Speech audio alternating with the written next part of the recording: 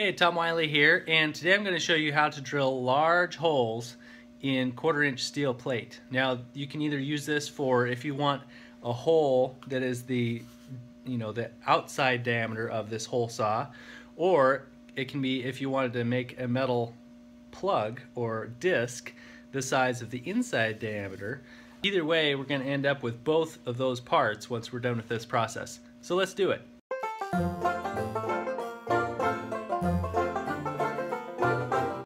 Now, to start with, I'd like to show you a hack for preventing the breaking of the 1/4-inch pilot bit that goes in your hole saw. See, this is the assembly that screws into the back of the hole saw. This makes it so you can chuck this into a drill, either a hand power drill or a drill press, like the one I have here. It engages with the hole saw here. You screw it in and then you line up the holes inside with the two pins. These two pins that drive when you twist it. See, those two pins drive forward or out into these receiving holes in the hole saw. And that just engages, it makes it so that the rotating force, the torque, transfers to that large hole saw without breaking things and without making this screw thread too tight. But anyway, this normally has a 1/4-inch pilot bit in this inside. So normally you have this scenario here where the 1/4-inch drill bit would stick out below the teeth of the hole saw enough to drill into your surface that you're drilling. It would drill a hole, and then it would stay in that hole and guide the hole saw down, so that when you hit the hole saw, because if you don't have that, you hit with the hole saw and it goes and chatters around like that, just chews a ginormous mess into your work rather than a nice clean hole. The problem is when it catches, especially when you're on metal, this hole saw, there's so much torque involved that it will want to catch and move around like that. If you have a regular drill bit in, these drill bits are very brittle.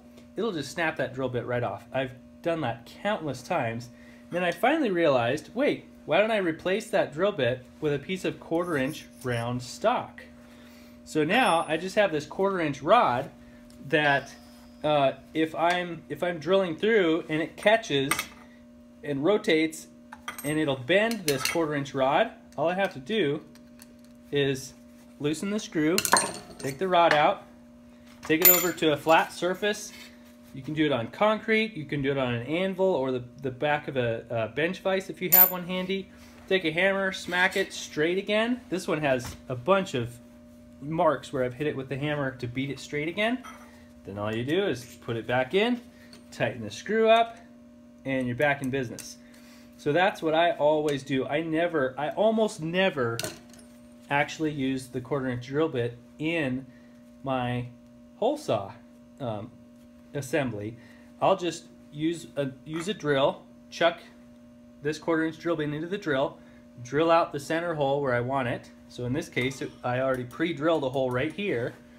Then I chuck my hole saw into the drill with that 1/4-inch rod loaded in the place of the drill bit.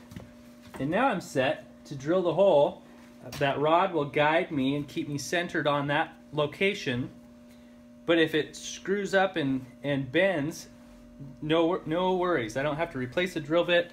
All I have to do is pull that rod out, bend it straight again, put it back in, and I'm back in business. So now we'll jump into actually drilling this large hole in this 1/4-inch plate. So I've got it set up in the drill press. I've got it clamped back here so that if this catches, it's not going to throw this steel around into my stomach or anywhere else. So it's clamped down to the workbench here, or the table. The table can move a little bit, and that's good because, as you can see, the hole saw, they are almost never totally perfectly true. they'll wobble just a little bit, whether it's in this chuck assembly or the hole saw itself. They'll often get bent, or they'll be bent from the start.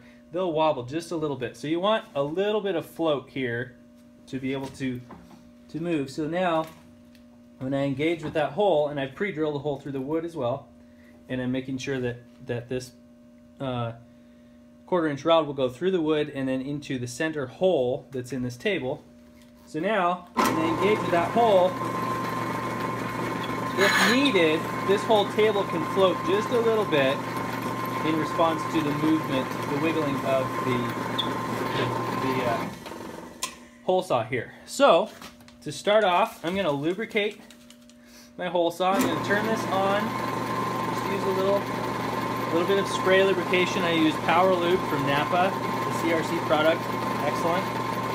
Great for lubricating. I also use it for a cutting oil, basically, and it works really well. So get a little bit on the teeth there,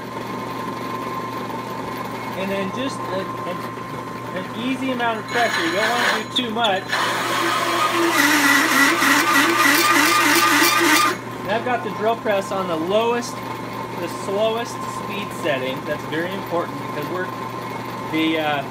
this is such a large diameter hole saw that those teeth are going at a very high rate of speed cutting through the steel. So I don't want to push too hard. I want to push hard enough to engage the teeth so they're not just dragging without doing any work. But I also don't want to hawk too much metal out, or it'll grab and stall out.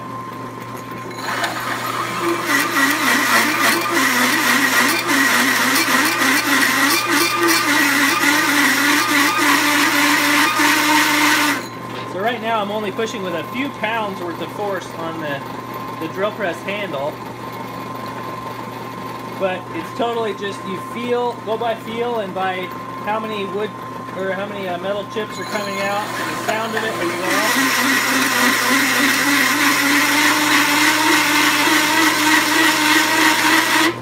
Whoop.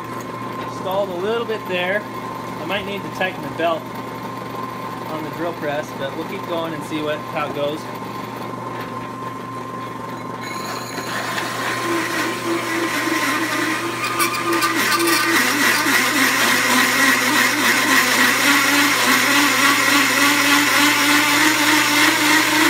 It can be good also to just shut down for a little bit, walk away, do something else for a while, and let this hole saw cool down. Let's see if we can get through this plate though.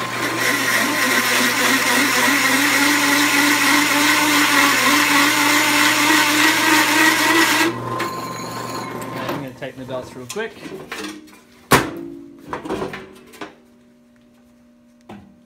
Well, they weren't that loose, but a little bit loose. All right.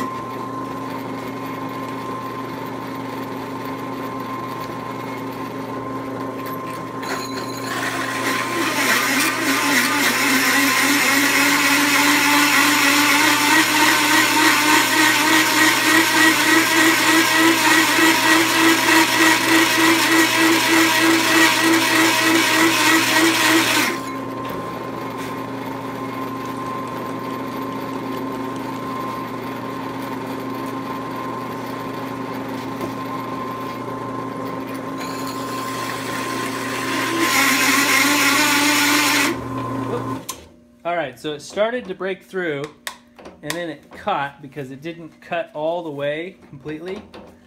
So I'm just going to back it up here, try to work it out. Because I'm so close to the edge, it broke through most places, but not on this very corner here. So I'm going to go ahead and just break off this corner. That'll work okay for what I'm doing. And then I'll just clean this up with an angle, or a angle grinder and a flap disc.